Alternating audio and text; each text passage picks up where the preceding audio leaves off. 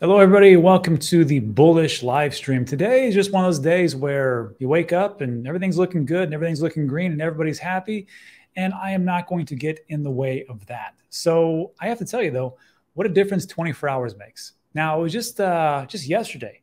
We did a stream yesterday and we talked about Kathy Wood and from ARK Investment. She had done a pretty great interview, and we talked a little bit about, why the SEC potentially hasn't approved the spot ETF, where things were going. Is it going to be institutions or is it going to be retail?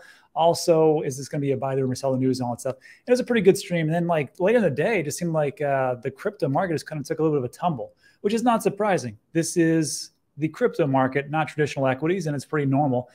And again, what 24 hours will do is pretty amazing. But it was amazing to me how fast things switched as far as the mentality. It's like, I think people are waiting for that shoe to drop. And when we see that, like, Bitcoin goes down, and look at this. I mean, we were at almost 30, well, let's see, 14th. We were almost at 37,000. Then we dropped down to 35.2. And everybody's like, oh, that's it. Well, that was a fun rally. So it looks like we're going to be in the doldrums for quite some time, and it's going to be low. And of course, everybody who did what they did, if you're like me, you just look at this and go, it's drop. Maybe it drops more. Maybe it goes up, whatever. Hopefully the dollar cost average gets executed at the right time, and we'll see what happens tomorrow. And then all of a sudden tomorrow, here we are. Now we're at 37,435. I mean, that's amazing to me that just how fast this one actually turned around. We can see that it wasn't just Bitcoin. I mean, we're almost at we're almost at a $1.5 trillion market cap. Look at that, 1.478. And we've been teetering on that. I think that's a psychological level. Once we hit 1.5, that's one of those things where people say, okay, now maybe we really are back. And when we get 2 trillion, watch out. I'm not going to say that it's going to happen anytime soon, but I'm just saying, these are the berries that we're looking at. So Bitcoin, 24 hours. And let's look at these beautiful, beautiful green numbers. Solana, 18%, 50% in a 7-day run. Cardano, Dogecoin, only 4.9, not too great. Polygon, Avalanche. We're going to get to Avalanche in a little bit later. It actually outperformed Solana. And you can just see as we go down, we're not looking at too much red. We're looking at a lot of green. I know some of you who got it in 2021 and you were just here for the bear market. This is child's play. This is just a Wednesday. So it's not like this is going to be the end all be all. So just wait. Now you're going to be pleasantly surprised as we move on. And it's not just, of course, with the crypto market. Look at the S&P 500. I mean, just today, a little bit of a squiggle, but over the 5-day, over the month, not too bad. 6-month, a little bit heavy. And that's why we are actually, in some days, we are uncorrelated to the traditional markets. And we can look at Pearson's and the uncorrelation over at Into the Cryptoverse, but you can just kind of see, I mean, over 6 months, what a drop it's been. In a year, of course, we zoom out 5 years, still looking pretty good. And we're actually 4,500 and we're almost going to, we are pretty close to the all-time high. Well, not pretty close, but you can see what I mean. So the talks about recessions and things like that, I still see a recession at some point, but it's looking pretty good right now. So that's what we have. And the question is, why? Why? Well, of course, there's the narrative of the spot ETF. Everybody thinks it's going to happen like tomorrow. I don't think it's going to happen. Maybe in January, maybe in March, something like that. But also, you have to take a look at just what the money is and just follow the money. Crypto market sees net capital inflow for the first time in 17 months. Imagine that. In 17 months, it's taken us to get here. And that's with a pretty darn bullish narrative. So this is what we have. 90-day net change in supply of the top 4 stables has flipped positive. Why is that important? I'll get to that in a second. Indicating an inflow of capital into the market. Since 2020, stable coins, which were really a big thing until just like 3-4 years ago. Stable coins have been widely used to fund crypto purchases. I know Tether was around for quite some time, USDC, I get it. But over time, it's become more of a market cap for the stables. Widely used to fund crypto purchases. Hence, an increase in the supply of stablecoins is taken to represent potential buying pressure or dry powder that investors may deploy to purchase crypto or use as a margin in derivatives trading. If you want to do derivatives trading, have at it, have fun. But you're going to see right here, look at this. Look at the net negative that we've had since May 2022. Let me put this in context. I remember May 2022 because this was the first time I went over to London and I got to speak with a guy at his event at Coin Bureau. And I remember sitting down, and this is the first time I met a guy. This was in May 22. And we were talking, and he's like, so what do you think? I'm not even trying to imitate his accent. So what do you think, Rob? You think we're in a bull run, or are we in a bear market, or are we still in a bull run? I'm like, it's looking pretty bearish right now, quite honestly. And he's like, well, he goes, some of the people, we think it's actually looking bullish. We can turn things around. And I got to tell you, when I went to this conference, it was like split down the middle. People were like, no, we still think that, we're going to see more of a bull run. We just still see that. We don't think it's that bearish. And other people were like, no, we might be bearish. And some people, and I remember somebody actually stood up and was talking about how great Do Kwon was. That's how long ago this was. And things move pretty quickly. So as we take a look here, that's some net negative for quite some time, and is now just turning a net positive change for a stable coin. So if you're looking at some kind of verification as maybe we are entering or in a bull market, then that is one of those things. And if you look at the actual definition of what is a bull market, because people are going to throw that term around all the time. If you look at Investopedia, and this is just for traditional equities, there's two real criteria for what we consider like a bull run or a bull market. There's a 20% increase of price action from the low. On top of that, sentiment is positive. So if we look at the fear and greed index, I can guarantee it's either in greed or extreme greed, probably greed. And of course, we know about 20%. We were already up that. I mean, hell, Avalanches did that in 7 days. So these are the things that I look at, and it looks like we're doing this pretty well. The question is how long will this last? And can we execute at the time that we're supposed to as far as selling? I'll get to that in the very last piece. So let me just think about that in the comment section. And then I want to pull a story to emphasize something, which is this. I know a lot of people are like, shoot, I missed my opportunity and I should have invested a bunch. Or, I did this and it just didn't really work out. I just want to remind everybody that nobody gets it right. Nobody gets it right all the time. Even some of the greats stumble. And this is just how it is. Michael Burry. So this was a tweet over from not Jerome Powell, one of the funnier crypto Twitter accounts. I need to link him in the description. But this was Michael's tweet on January 31st, 2023. And he just said, sell. And everybody freaked out when they heard this. Now, if you're not familiar with Michael Burry, he is the famous one in the Big Short movie. He was played by Christian Bale. And of course, he's the one that actually got it right in the Great Recession, when everything was kind of collapsing in 2009, 2012. And what he did is he said, hey, look, I'm going to put a lot of my money where my mouth is, and I'm going to put a lot of funds up. And it didn't really work out. Michael Burry has closed his $1.6 billion S&P 500 NASDAQ short position for a loss of 40%. Now, let me make me crystal clear. He didn't lose $1.6 billion. That's ridiculous. This is a notional value, more like around 10 million. But I don't know about you. 10 million is kind of a big number for us. And here's what we got. So to make sure we know what this is, and just remember this, nobody gets it right all the time. And that's just how investments go. Burry's bearish bets get shuffled according to Cyan's 13F filings. So, of course, he has to file with the SEC or because he's publicly, I believe. So the market collapse, Michael Burry's latest endeavors to capitalize on market downturns have predominantly misfired.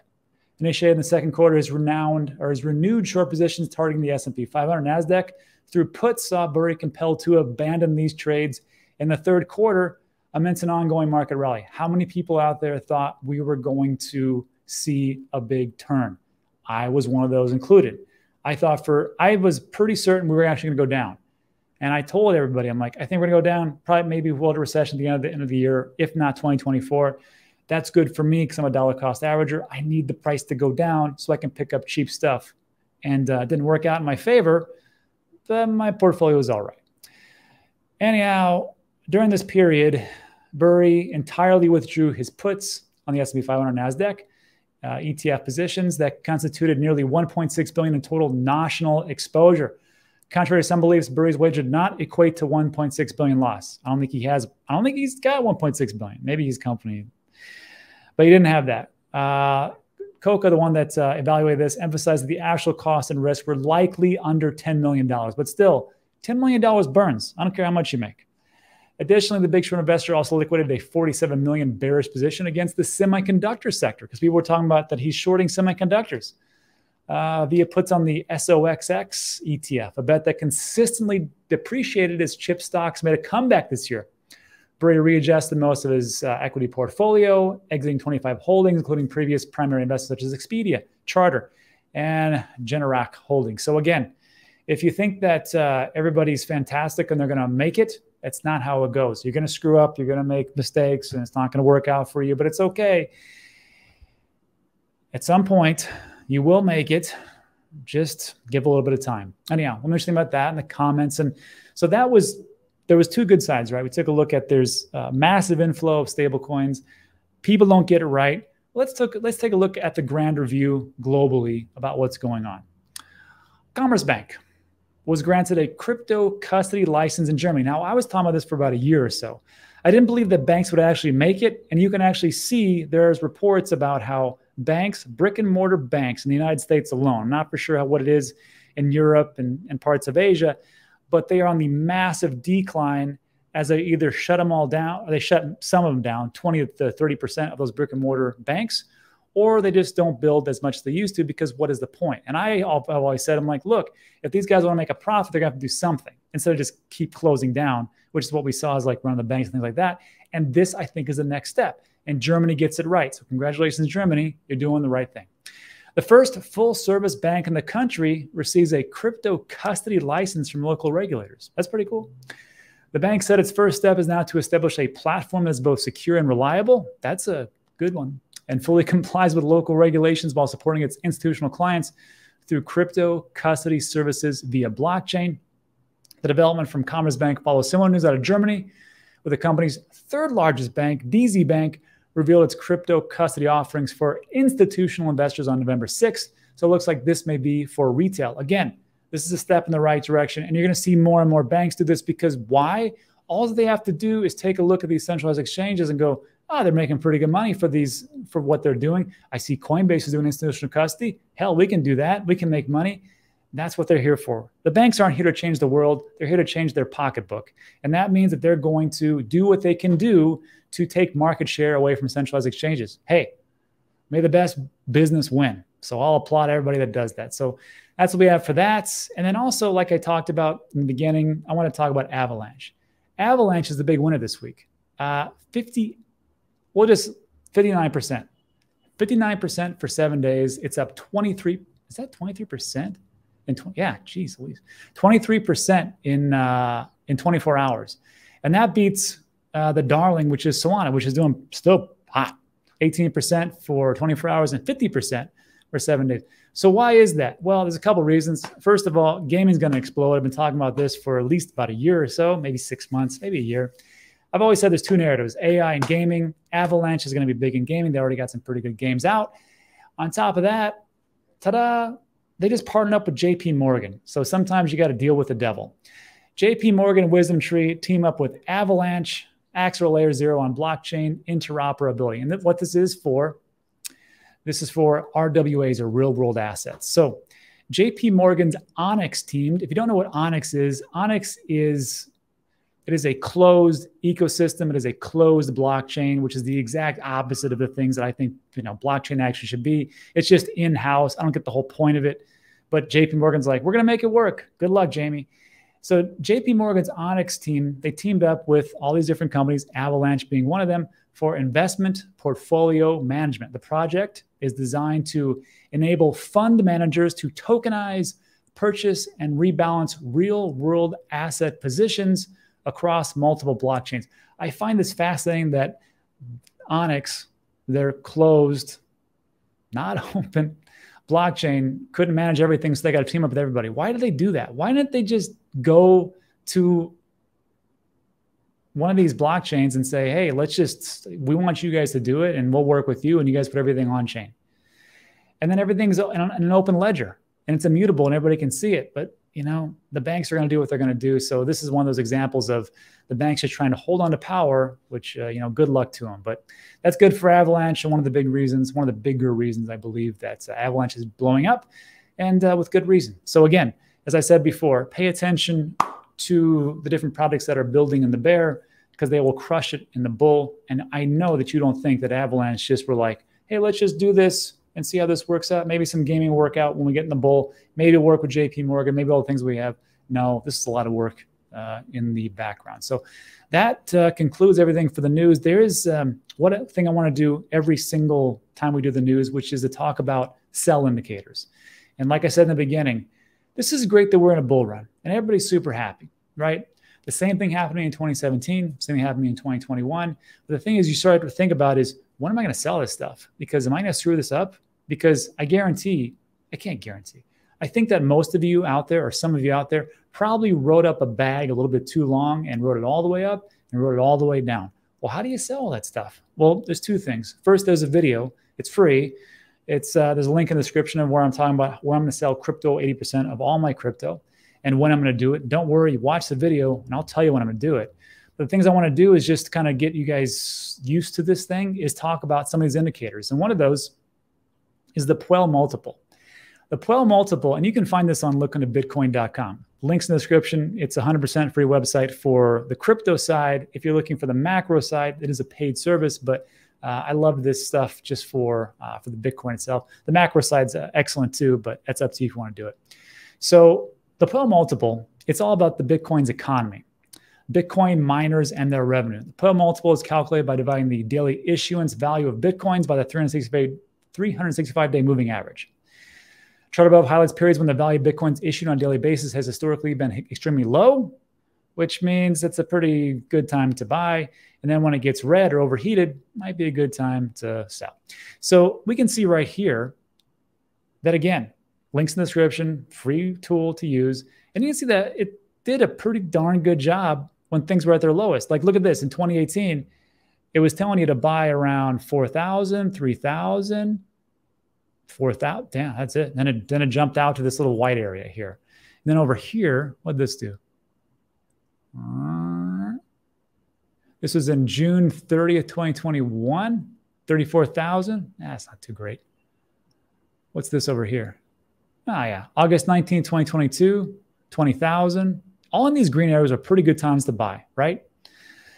Daily issuance and the amount that was actually being, as far as Bitcoin mining and the revenue, wasn't too great. So maybe it's a good time to maybe buy a little bit. Then you're in this white area where, like, I don't know, maybe I can, if I'm going to layer in dollar cost averaging, I'm going to layer out. But here's where it gets really good. See these red areas where it starts to get into this little piece? When you're looking at here in 2017, as it hits the top, 18,000 is a pretty good time to buy. And then over here, when it just kissed the top, 59,000. Again, you can layer in, like we dollar cost average, and layer out. Or you can take a look at this. And of course, there's a multiple. I talk about 6, 7, actually 8 different indicators in that video. Also, there's a pretty good one on Ben's website, exit strategies. And I like this one.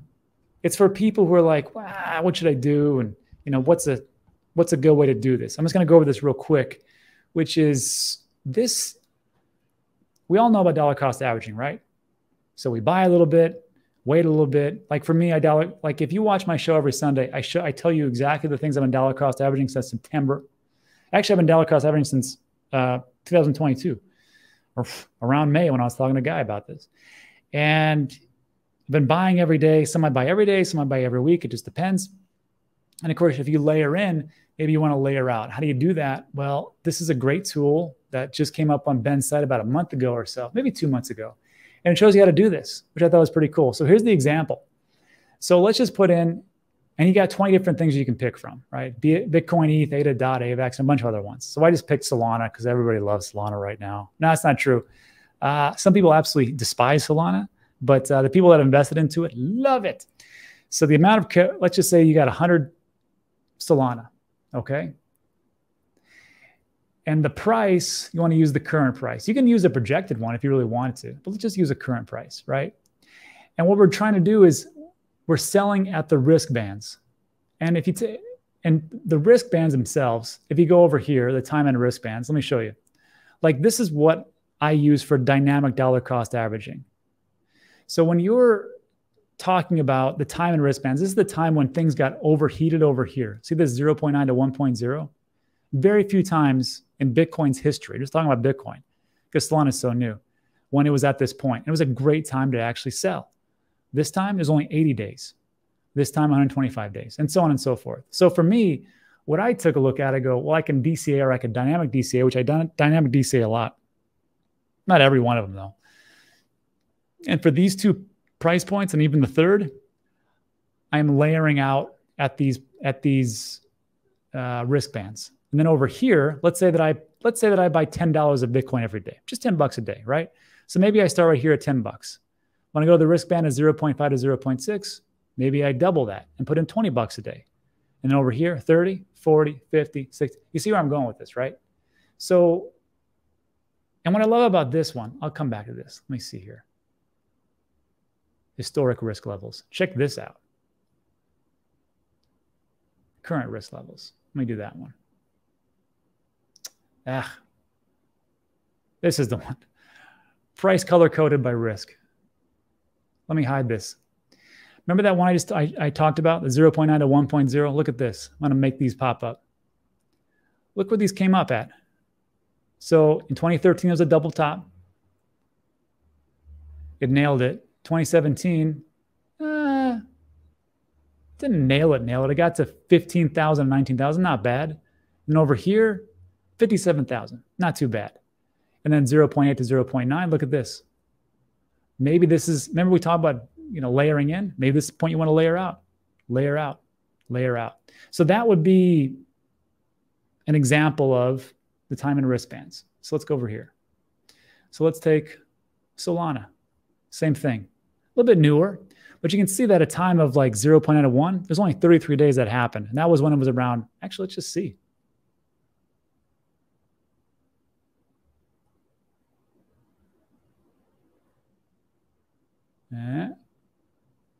Shoo.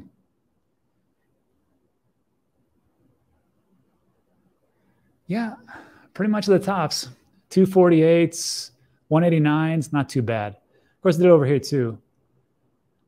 April 2021. So again, that's the great thing about layering out, right? So we come over here and I say like this, I got 100 SOL. Here's the current price. If I want to sell at the risk bands at the beginning of the risk band, the middle, let's just go to the top, right?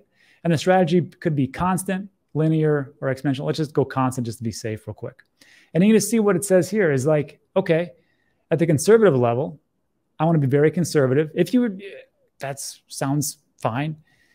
When it hits 0.5, maybe you take $1,100 out.